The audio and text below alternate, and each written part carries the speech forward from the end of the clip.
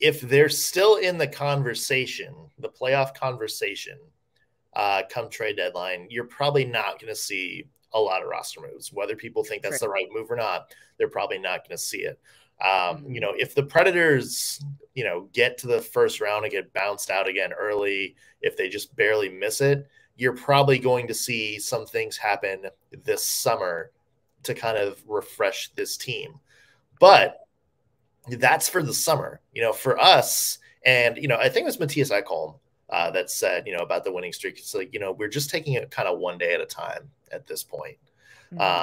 That's kind of needs to be the attitude for the Nashville Predators right now, is just see how you do tomorrow against the Toronto Maple Leafs.